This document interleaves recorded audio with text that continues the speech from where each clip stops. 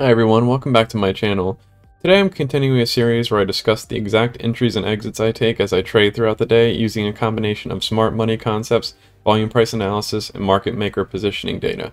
Before we get started, I'll leave several discount codes for trading services I use in the description, including Sonar Labs, TradeEdX, and Elite Trader Funding. Lastly, if you enjoy this content, don't forget to like and subscribe to help me grow this channel. With all that being said, let's get right into it. So, today, I'm going to be continuing on from what we discussed on my prior video, which was trade setups that I take. And we can see here that I've crossed out multi-time frame order blocks because that's what we discussed in the last video. I highly recommend you go check that out because what I'm going to show in this video can be combined with those concepts from the last video.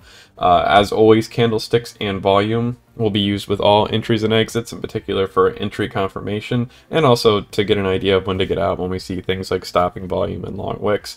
High volume node ledges and value areas and POC will be what we're discussing today. And then after that, we'll get into how I also use VWAP and gamma levels, TradEdX dealer diary, and then we'll talk about some swing trading concepts later on in this series. So keep in mind, in this video, I'm not going in depth about market awareness, which is something we should always be paying attention to. We always want to have our finger on the pulse of the market. So we always want to look for upcoming market events, VIX, VXX, or UVXY, whichever you prefer, ADD, watching sectors, or if you're trading a holding of one of the main indexes or ETFs, watching that particular index or ETF to get an idea of what the market overall is doing. I like to use market net flow through TradEdX to get an idea of overall market sentiment, and oftentimes flow can be a leading indicator.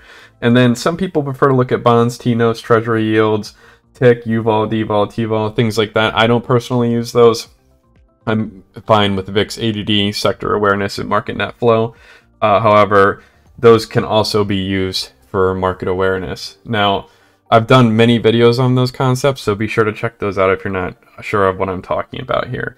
This video is going to be centered around volume profile entry. So we're going to be talking about high volume node regions, how we can enter off high volume node ledges and use low volume node volume gaps to set our stop losses, and profit taking.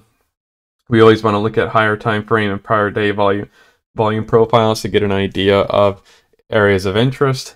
And the value area high, value area low, and point of control can also act as dynamic levels throughout the day. We can also reference those from prior days, and they'll oftentimes act as levels. And they're very useful for market preparation and just intraday trading as a whole. And when we're trading overnight sessions, so Asia and Euro sessions, or mean reversion days, sideways choppy days, volume profile can be incredibly powerful for trading flat markets, which I'll get into a bit. Now, the one thing we want to do is when we pull up volume profile, and I'll show in TradingView how I have this configured here. I have the periodic volume profile set to 1 day, and these dotted lines, the green one is my value area low, the yellow dotted line is my POC, and the red dotted line is the value area high.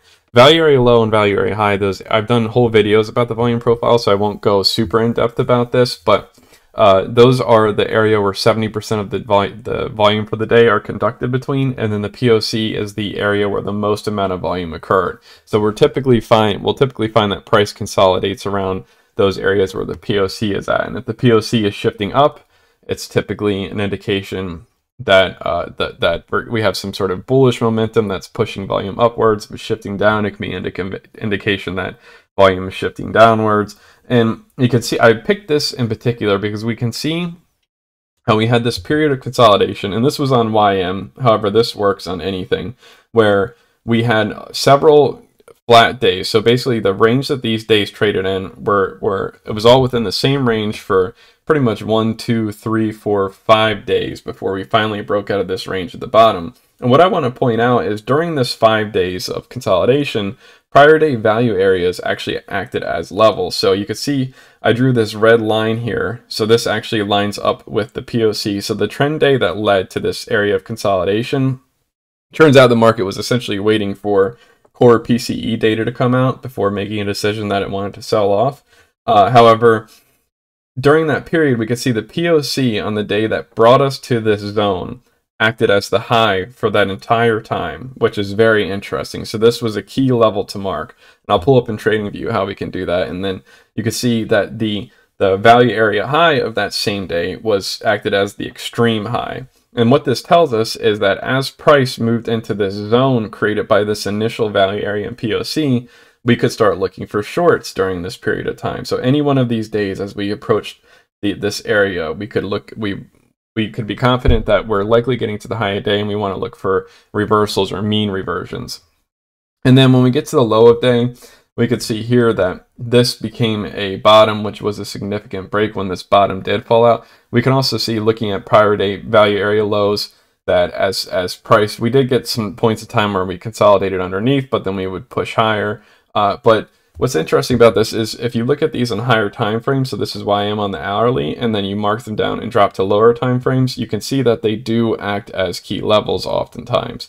And so this is the point in time that I was referring to on YM. So if we go to the hourly chart here, and let me just make this a little bigger and zoom this out here, and I'll get rid of the visible range volume profile that I have on the right. That volume profile shows you the notable volume for the price action that you're looking at that point in time. And if I just hide my drawings here, which will come into play in a second, this is that point in time I was looking at. So we had this trend day, we have our value area POC from that area, and we could see if we mark this off during this point in time, and let me actually, I'll just, because I can always re-add those drawings I have there.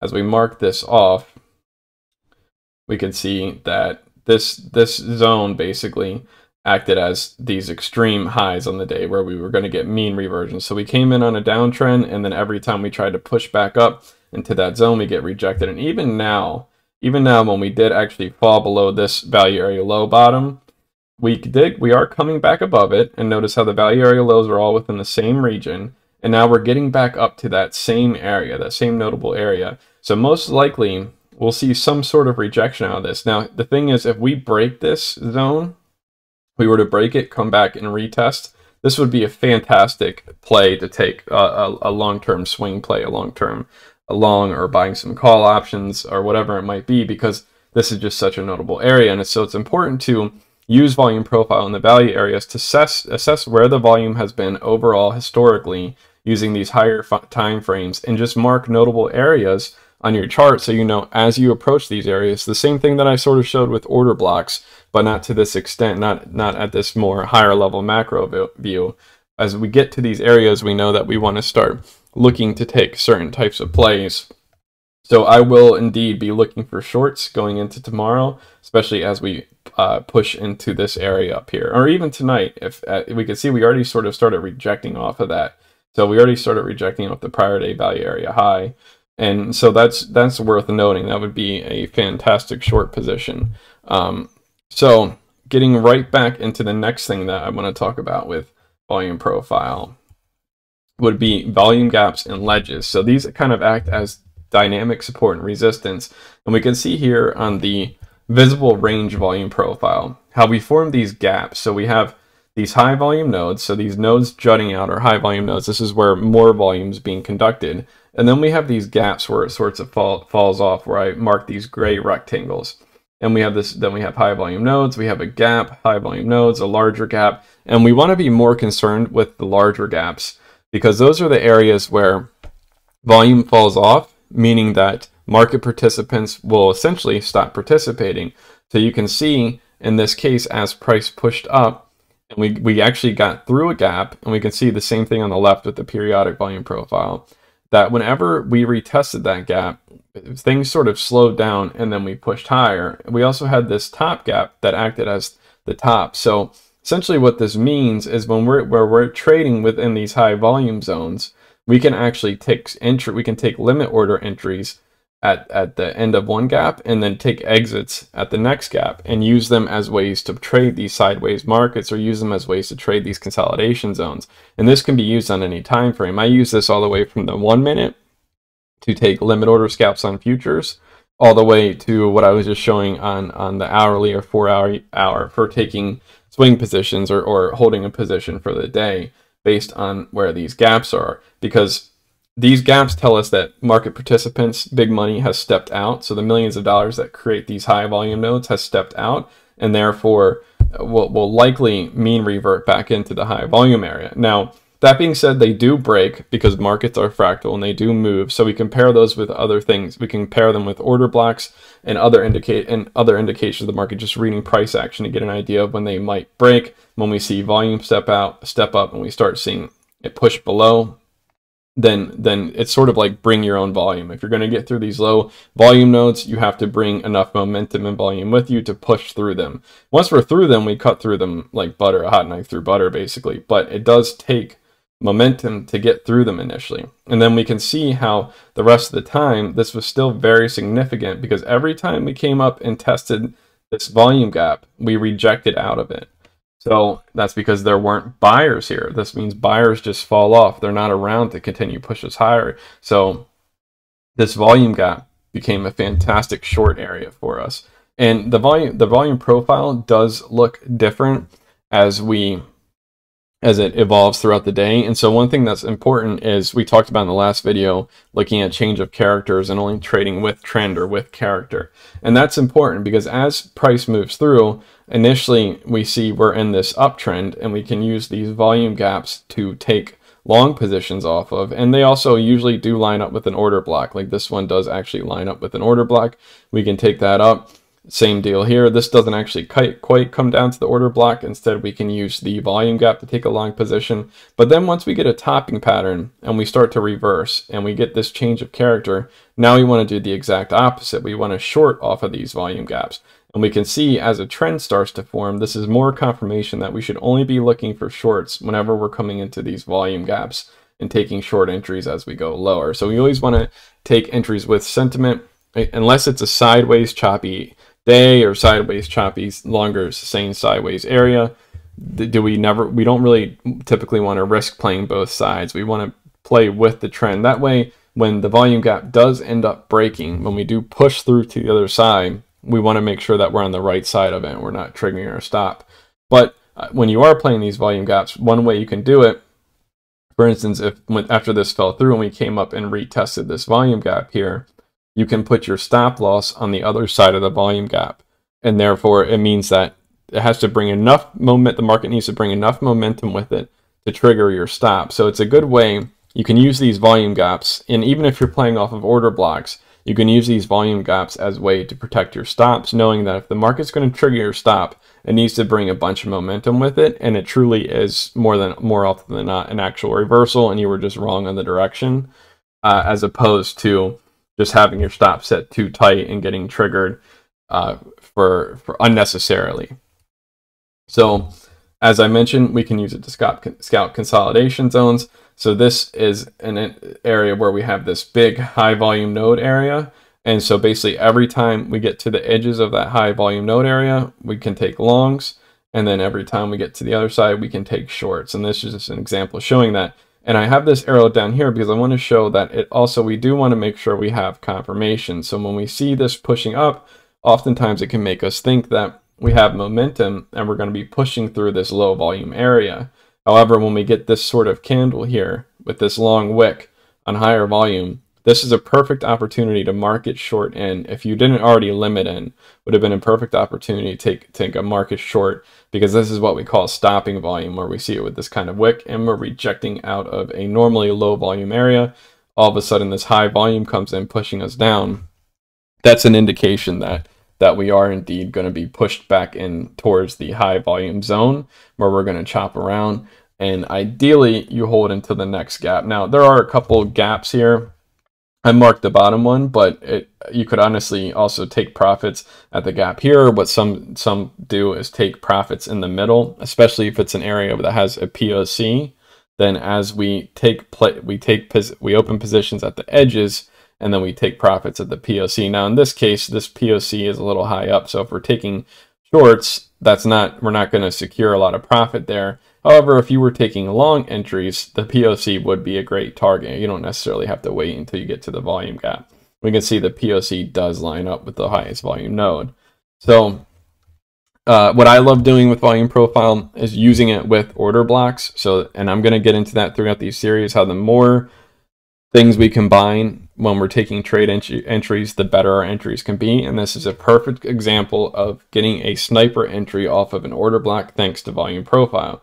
And what happens here is we are in a uptrend, so we have a bullish character, and we create an order block in this zone. We push higher, we come back down, test that order block, we push higher, come back down, push higher. And so every time we have this break of structure, so over here we have this previous break of structure, we push beyond that.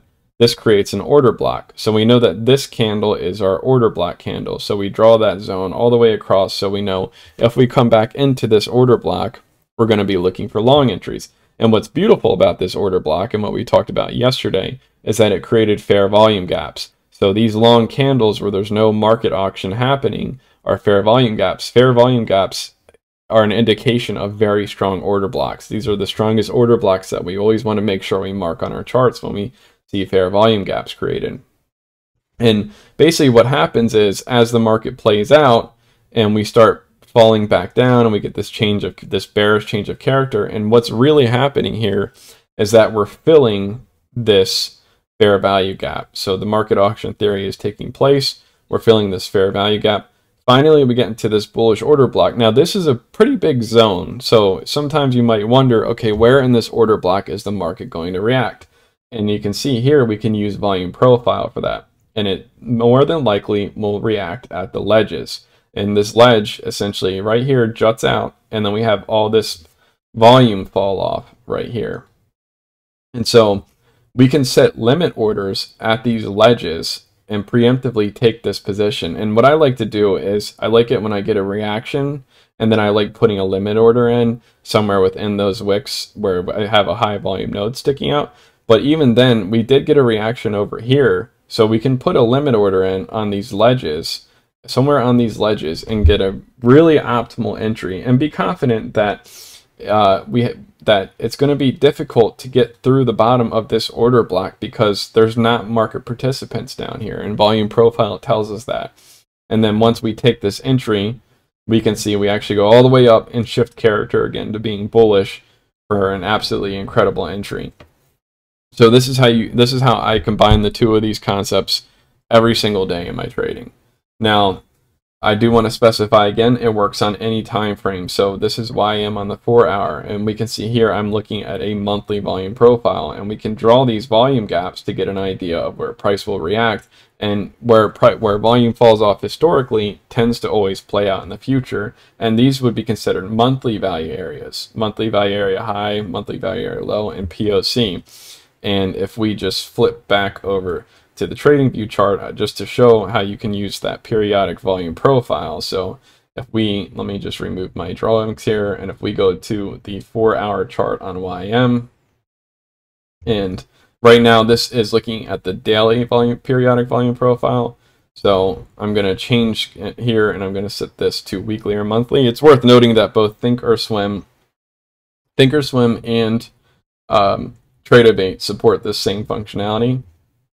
You just need to make sure that you have market data there, so you can see enough this tick data, this volume data historically. So if we change that to month, we can see that this volume profile became a lot bigger. And now we can actually see, okay, where are my volume gaps? And we can see this huge consolidation zone has created this high volume nodes, and we can be confident that it's going to take a lot. The market is going to have to bring a lot of momentum. And this is what we were talking about earlier when we were looking at the daily volume profiles. This zone right here is going to be difficult for the market to break above. If it does, we will actually be shifting into an uptrend. So therefore, until we get confirmation that we're going to not only break above it, but retest and stay above it, we want to be looking to take shorts off of this area. And we can actually take some really nice shorts off this and capture a lot of points here. And then the same is true. Now this is sort of the bottom. We might have to go back further in time, and I wouldn't actually necessarily be taking longs that I plan to hold for a sustained period of time here. Of course, it is okay to take longs, especially since we did have a nice bullish day here as we pushed higher. But the thing is, because we're in this overall downtrend, the market is overall bearish at this point in time for this month. Just know that if you play off the lower gaps here, you are taking a risk in that the market actually has a higher likelihood of falling out on you and triggering your stop loss. But we can continue marking these gaps. As you can see here, this volume gap is where we got some responses from the market. We had it hold here. Once it broke through, it rejected off of it. It actually did break it through it again, and then finally we had our final rejection out of this same volume gap here. I'm just making sure I drag this to match the ledges over here on the left hand side. The same thing. So you can always mark these volume gaps. We have another big volume gap here, so we can see this is that we were trading in between this zone at this consolidation point before we did, and this is what I'm talking about. We're in a downtrend and we end up falling through this volume gap. We can see we end up retesting this volume gap before we end up falling further, at which point we have now created this zone, and at this point I'm going to be favoring a hold of this volume gap to go lower and breaking out of this bottom volume gap. And it does seem to be happening, because we can see here even though we did come back up, we did create a new low. So, and also this move higher is also happening on diminishing volume, which can indicate that it's that the move is essentially losing momentum. It's going to have to bring more volume with it in order to get through this gap. So that's how we can use this on the higher time frames to plot out optimal entry exits when you're taking swing positions. Doesn't have to be on the 4-hour, can also be on the daily or the weekly or whatever you like. And this is where I really like turning on the visible range volume profile, because even if we turn off the periodic volume profiles, now we can see all of this volume and one nice profile for us to help us plan our optimal entries and exits as we want to look at swing plays that we want to take. So we can say, okay, and we can see here in the grand scheme of things, this new high volume area that was created in reality isn't that big compared to the amount of volume that we've seen traded in these other areas. But we can use this to our advantage to plan out our trades, and we never want to be taking shorts when we're at the bottom here. We want to wait until we get into other volume gaps where we can take short entries to play continuations, or use them in conjunction with order blocks like I discussed in my last video. When you have volume ledges and order blocks combined, that's where you're going to be getting your very best entries. So that is how that works. So just to recap some tips here, and then we'll close this up. So you can mix higher time frame and lower time frame for optimal entries.